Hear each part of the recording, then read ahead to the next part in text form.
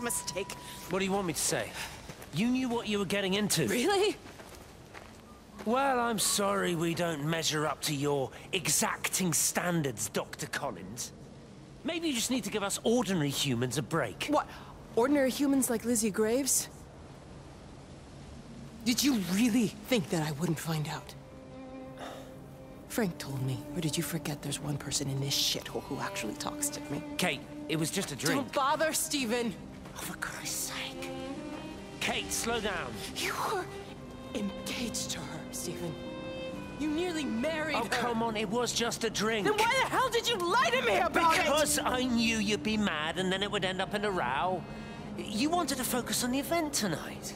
Oh, so you were actually doing me a favor. Wow, I guess I just forgot to say thank you. Do not treat me like I'm an idiot. You're overreacting. I know you're stressed. Just don't. You keep away from me tonight. I'm not gonna let you ruin this for me. Kate. Kate, come on, this is crazy.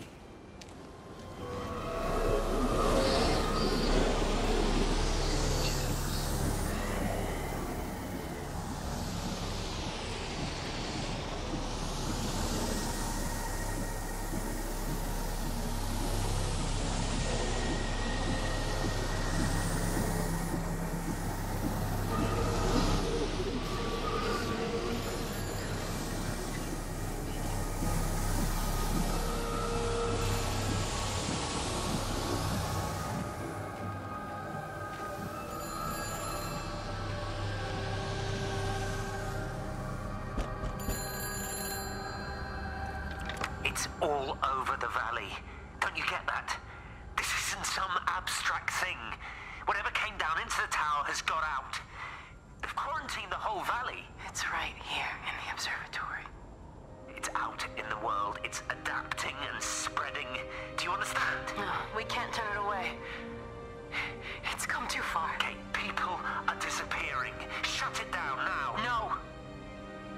If you won't help me, I'll do it on my own. I'm gonna route all the power back through Tower 6. Kate! Wait. It's trying to break through again. Kate, wait!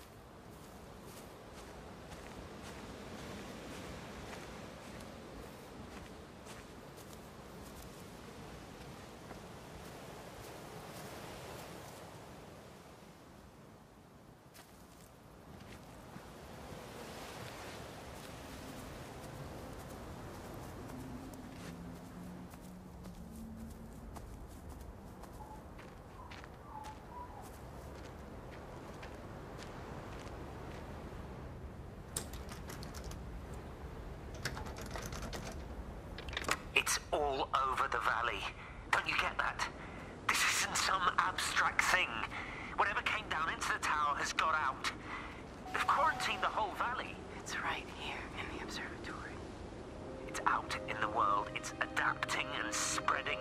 Do you understand? No, we can't turn it away. It's come too far. Okay, people are just...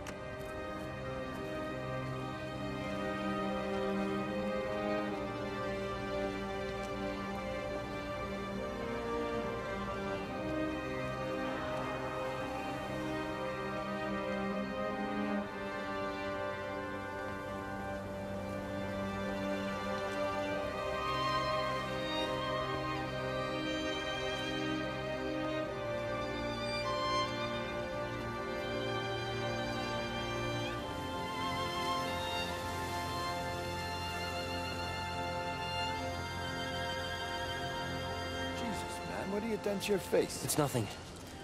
You collecting feed? Looks like the supplies haven't been coming in. Huh? Again? Phones are all strange. I can't pinpoint the logic of transmission. You what? What are you doing with that paint? Means the EMC are actually moving at the proper speed. Listen, Frank. Have you heard anything on the radio about a flu outbreak? Doesn't seem much like flu to me. They're shutting down access to the valley to try and isolate it. No, there's something about the phones. I can't put my finger on it quite yet. What are you talking about? Hey, I'm still talking to you. Where are you going?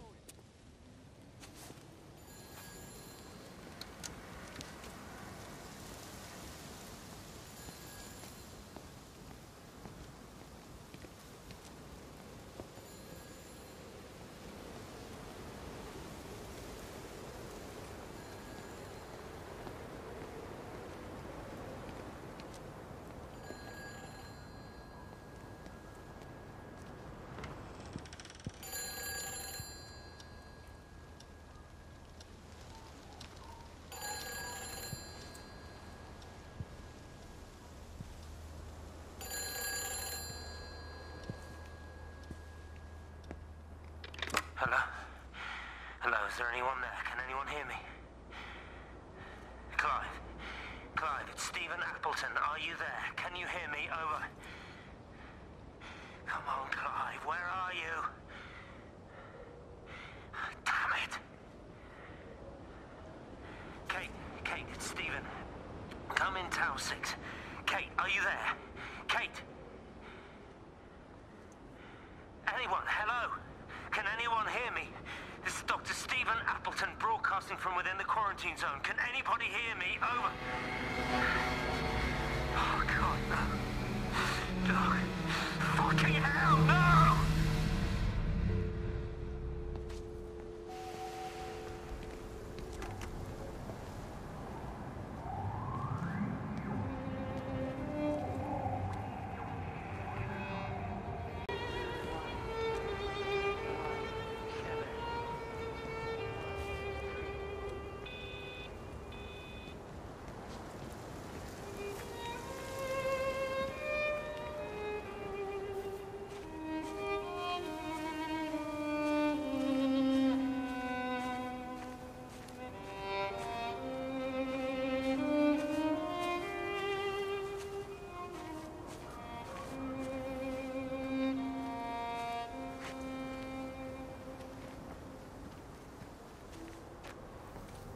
Have they closed the tunnel?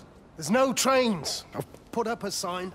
The tunnel, Howard. Is it closed? I think so. I don't like it. It's not right at all. This headache is just killing me. I haven't had a nosebleed like this since I was a kid. But you've not been to the village? No, I've been here the last couple of days, or at home. I've only spoken to Clive at the EMC on the phone. Well, tried to anyway, but with all the crossed lines. But no direct contact with any other people? No one. What are you talking about? What's going on? It's the pattern. It's adapted.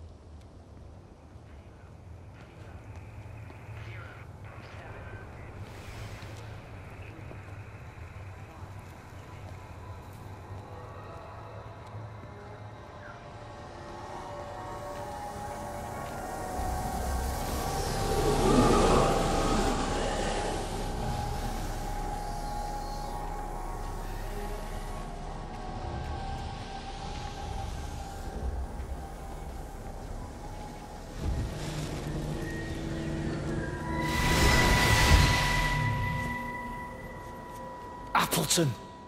What are you doing here? You thieving bastard, I knew it was you. Listen, take everything you need. But then you have to leave. You don't understand. You can't be near me. Painting his stupid little pictures. Stealing food. You always were a little prick. Please, every second we're in proximity makes it worse. I'm a primary conduit. You're a fucking disgrace. Come here! Don't touch me, get off! What's going on? Come in here, lord Jesus, it over Sam. us. Thinking you're so much better Sam, than the leave rest him. of us. No physical You contact. and your stupid fucking missus. stop She's it. better than any of you!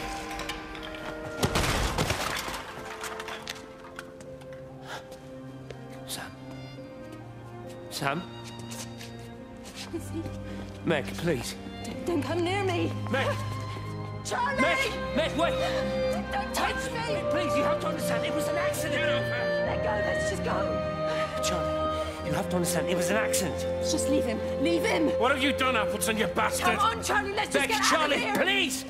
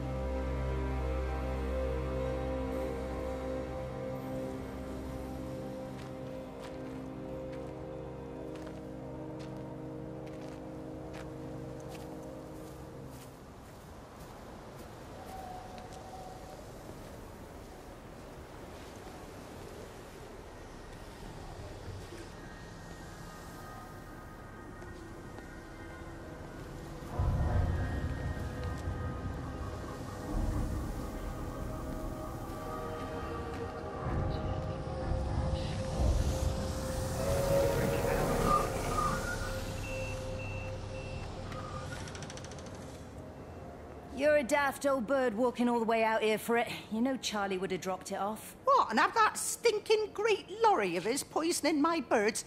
He shouldn't be driving it on these lanes. It's a hazard. I think he was hoping he could have a word with you about Frank. There's nothing to say. Oh, listen, Wendy, they might all be scared of you, but that's not going to work with me.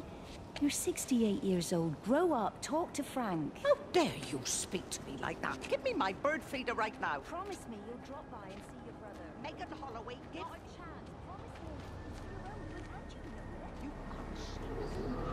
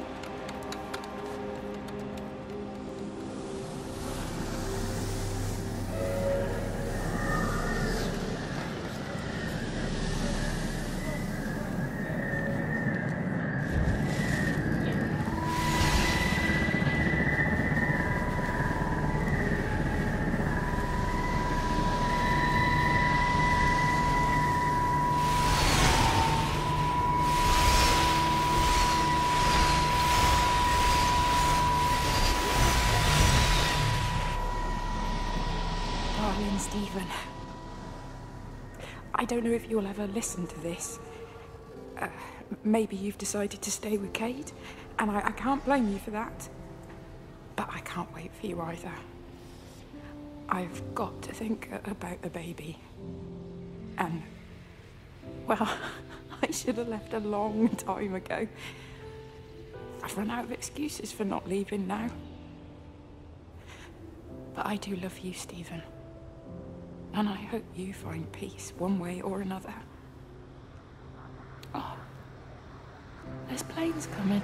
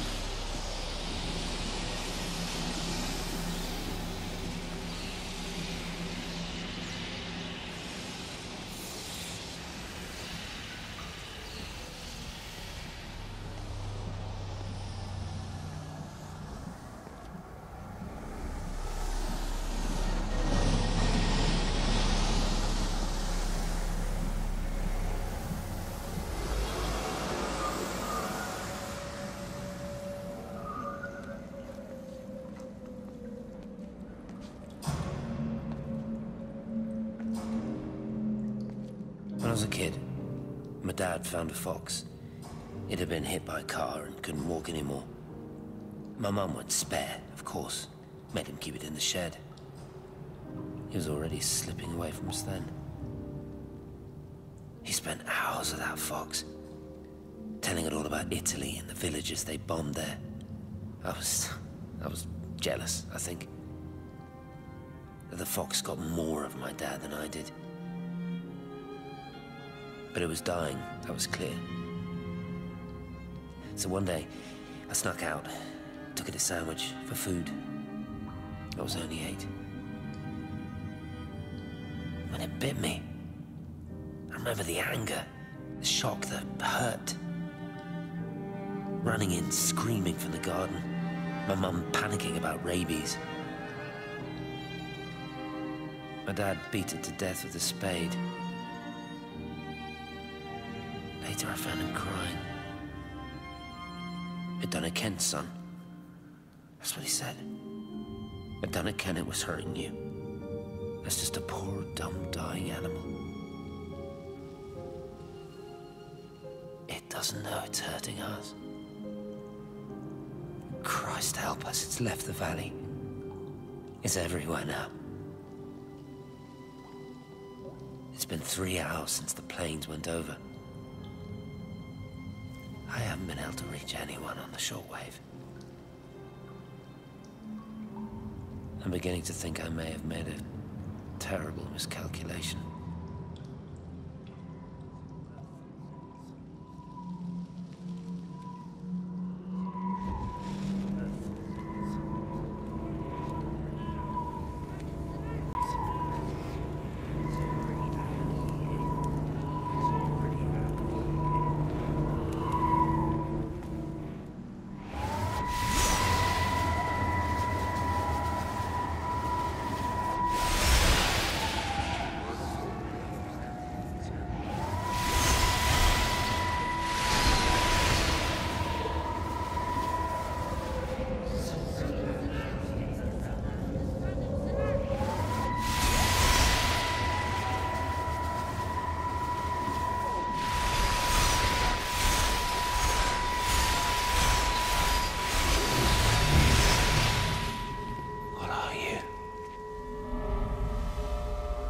You understand me, don't you? Well, there's no one left. Just me. You know what this is? What I'm gonna do? You want light? Fine. I'll give you light. After me, there's no one. You'll be all alone again. Forever. Like before. You've taken everyone I've ever loved from me. You've made me do things I never even thought I was capable of. But if you think I'm coming with you... Kate? Wait. Stop. Kate.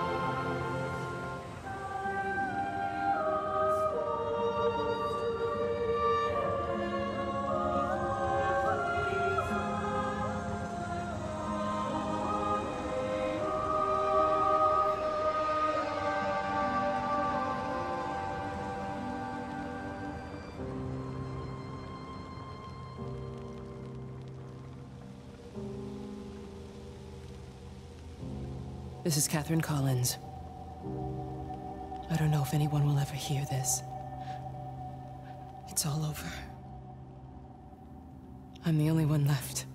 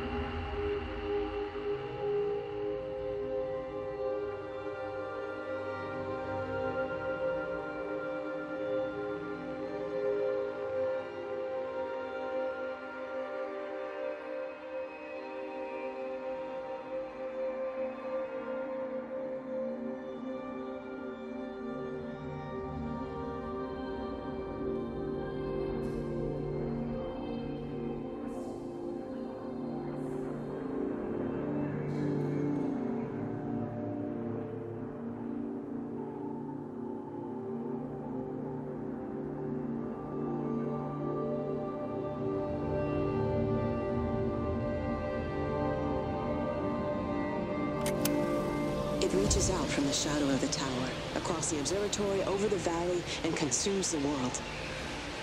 Everything is light now. Everything has come to rest. The world is scored by the traces we carved into it. Our presence is everywhere, the bridge joining our stories.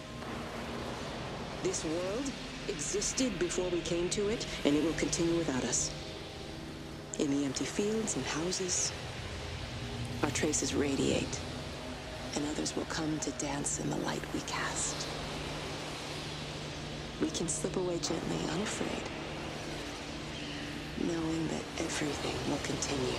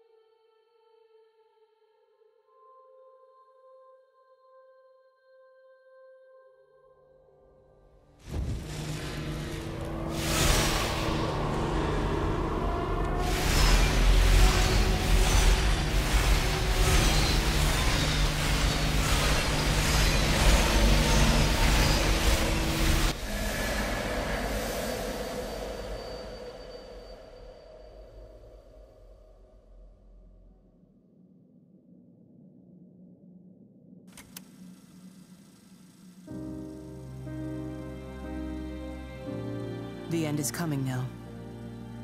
I'm not afraid. We have each other. We lived apart from them. We understand now our failure to touch, to belong. But it doesn't matter anymore. Everybody is gone, and we will join them. We are born apart, driftwood on the banks of an endless dark ocean, and we will be carried away by the swell soon enough. But in between, in the single day of living, that dancing in a strip of sunlight, we can find what we miss. The love that makes us whole. The imminence. Everybody found their other. This pattern is mine.